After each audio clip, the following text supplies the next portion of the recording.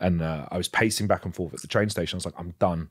The way I was just spoken to, even though it wasn't my fault, I can't keep taking this. Like, I'm done. I'm done. I'm done.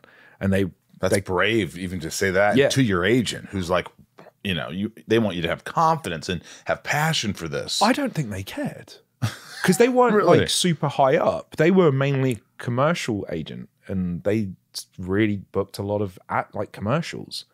So it wasn't like I was with United or someone who, you know, they were kind of like, oh, all right. Like, it wasn't like a big deal. Rahul's having a breakdown. Yeah, exactly. Well, and they knew I'd come back or something. I don't know. Maybe we all do it at some point. Come back. Yeah. So they were like, well, you know, hold that thought. Take the weekend. I'm sorry that you had a bad time.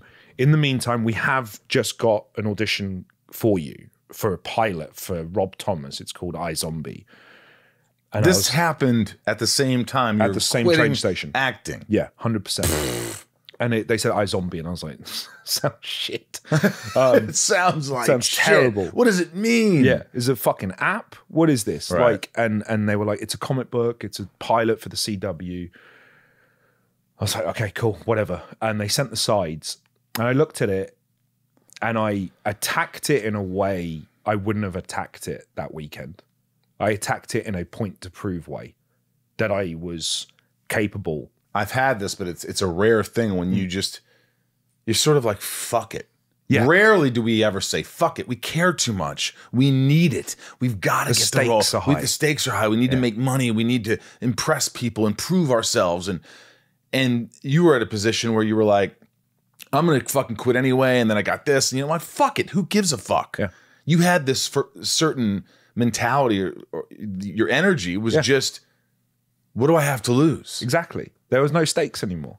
And this was a really, I've said this before in something, but it's a really good note for other actors about their auditions if they're watching. I couldn't wait to perform it. And I hadn't felt like that in a long time. Wow. Like show and tell. Usually you're afraid of it. Yeah. And I was like, I can't wait to fucking Monday. What time? 2 o'clock? Can't wait. Because I knew it was good. And I knew I put work into it. And I get to the audition. I remember the character brief.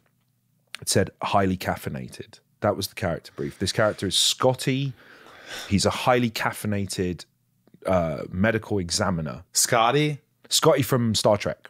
He's that kind of like, he's the brains, and he's a little bit bigger than life and all of this stuff. So I get it ready. I get up on its feet. I remember like showing it to my family and stuff like that, and they liked it. I'd never done that.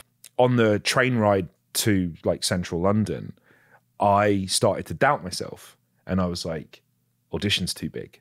You're too big. You're too caffeinated. Dial it back. And by the time I've walked to the front door of the audition, the casting director's place, I've talked myself out of doing it what you wanted big, to do. Yeah, as big and fast as I could do it. So I started to dial it back. And this is the best thing that's ever happened to me in my entire fucking life where my career is concerned. The room I sat in, I chose a seat randomly. I sat here and the casting director's assistant's computer was there. Okay, and everyone was in the room and we're all sitting there, and it was every brown dude from England. We all looked the same and we're all sitting there, and I could see on her screen she was cutting together other tapes, and I could see multiple tapes, and they were playing. People that she liked. Or she was just cutting together the auditions. Right.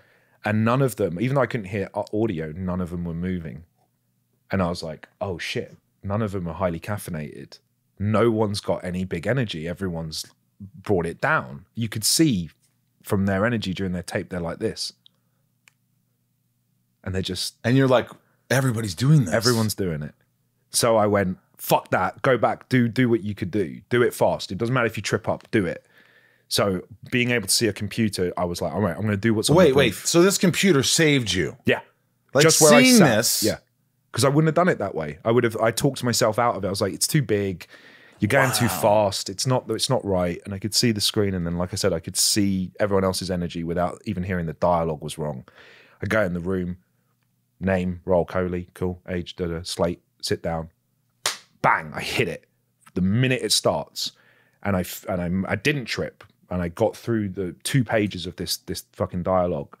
I remember the casting director sat back and she went, have you auditioned for me before? And I was like, I don't know, maybe. She's like, how long have you been doing this for?